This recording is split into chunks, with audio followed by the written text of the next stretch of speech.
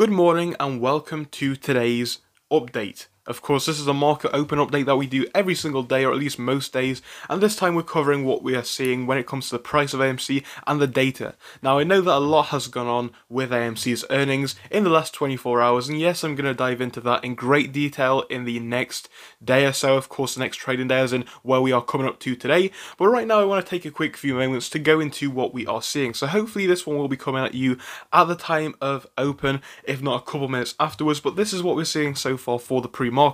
Now we're going to start off with the data that we have for the shares available to borrow for right now, which is 650k. The borrow fee for these is about 0.8, so that's a quick picture of what we're seeing for that data. By the way, if you do enjoy these videos, make sure to smash that like button and subscribe, but do remember this is my opinion and not financial advice. Now, the next thing that we're going to be, of course, looking at is pre-market. Now, pre-market is really funny for today. Pre-market is down by 1.31%. Is it a big amount? No. But should it be down at all? Also, no. We had some great news yesterday.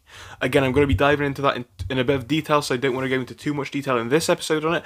But if anything, AMC should be up big both today, but also in the pre-market already. And what we've seen is we've seen AMC's pre-market doing okay, and then it's just fallen off of a cliff. Now, the reason why, of course, there isn't really one when it comes to the fundamentals, so it's really funny because initially the whole argument against AMC was that the fundamentals were weak, but now that the game has been flipped on its head and fundamentals are strong, all of a sudden fundamentals don't matter anymore, and that's what I think is really quite funny. Now, what we have here is going to be the data from the Ortex guy. This is JD Ruckus, who is on Reddit, and he says this: Ortex guy here with your closing bell for yesterday. So yeah, we haven't had the opening bell update yet, but this is what we have from yesterday. Again, hopefully it will not have changed by too much, but we'll have a look at the main pieces in here. So SI is staying above 20 while the utilization is still maxed. Current mood, I'm not sure if I attract crazy or if I make them that way.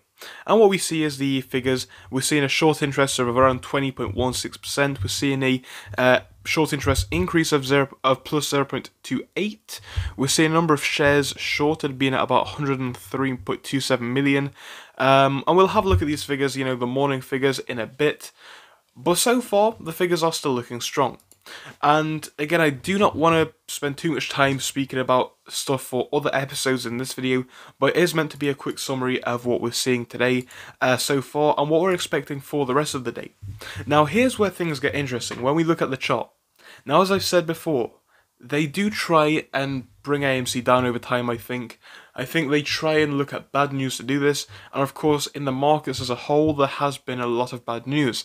But we've had a lot of good news related to AMC specifically, which really is, a point which cannot be denied. You can't really argue against the whole AMC movement anymore because the data is looking very strong.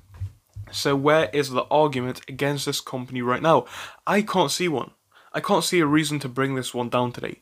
Maybe they will try it, but I think right now it is just pointless because, again, we've heard the numbers from Adam Aron himself, from his mouth. That's all we needed to hear. We know how things are right now. So what's it going to be? That's a question. What is today going to be? Anyway, it's only a matter of minutes until we find out. Of course, I will be updating you guys throughout the day with new stuff because, again, there's a lot to break down, a lot to talk about. So hopefully you'll join us for that sort of stuff too. But for now, I'm going to say goodbye. So thank you so much for joining me. See you again in a bit.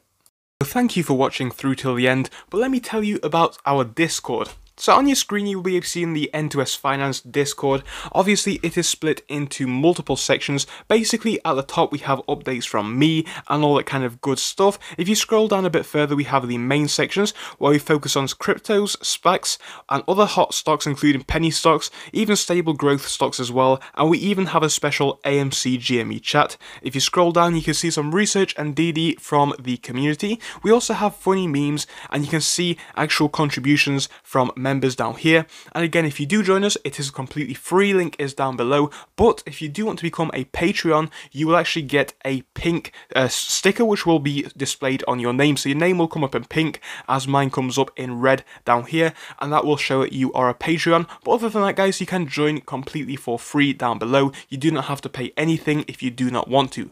Thank you for watching. See you soon.